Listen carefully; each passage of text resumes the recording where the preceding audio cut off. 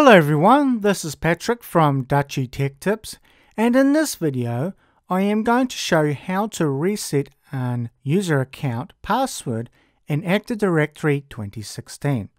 So stick around to find out how.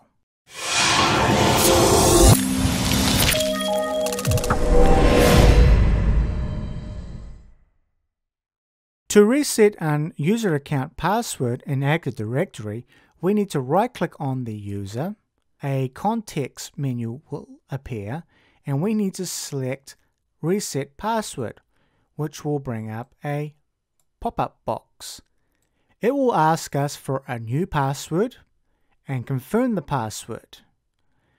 Now, when you're setting a new password, it must contain a capital letter, a lowercase letter, a number.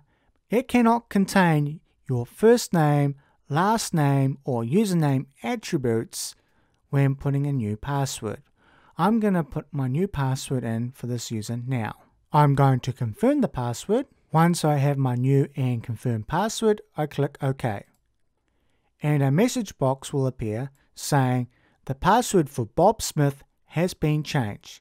So you click OK. To summarize this video, I have shown you how to reset an user account password in Active Directory 2016.